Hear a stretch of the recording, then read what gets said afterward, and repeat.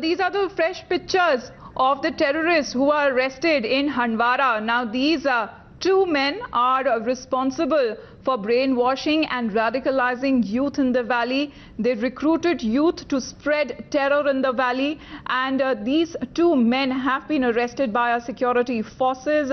They have been identified as Mehrajuddin and Ober Shafi. Now, they belong to the Hizbul terror cell, and this is a big catch for the security forces. At least we can see a pattern that is now been viewed where it comes on the crackdown on terror forces in the valley. A huge cache of arms have also been recovered from them. Now, these are the latest pictures that are coming in from Handwara. These arrests have been made in Handwara, where there are two people who are involved in this terror cell.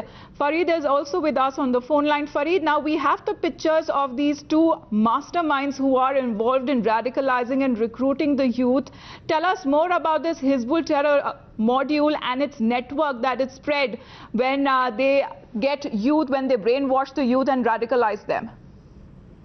Well, you could be figuring out from the picture itself that these are young men, when I say in the age group of 18 to 22, who obviously have got the young impressionable minds have been impacted by the social media blitz of these outfits, and then they got in touch with the Hizbul operational commanders of South Kashmir. Both of them are from Avantipura in South Kashmir. They got in touch and they were tasked with carrying weapons. They were being used as weapon couriers, and their first task was to take in a consignment of weapons from North to South Kashmir.